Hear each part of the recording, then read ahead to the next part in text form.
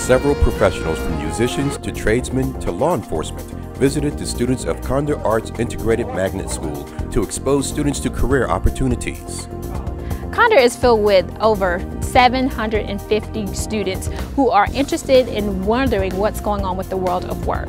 This is our first career day, and it started as a conversation with our principal when he first came in. He wanted to expose the students to the world of work, and so the career day began.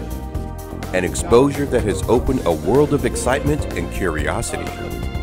With the Common Core and what we're doing with the Common Core, it's important that students start thinking about the careers at an early age so they can start focusing on what they need to do as far as career awareness, as far as like what clusters that they want to be involved in, and it's a huge deal to them. So elementary school may be a little early to be considering a career, but students do know that working is in their future. At some point, they don't have careers in their mind, but they have jobs that their family members do and that they can associate with. But we'd like to link that a little bit farther to get them thinking more deeper and in depth. Exposure is key. We believe that if we expose them to things very early on, then they will want to explore more in depth in the future.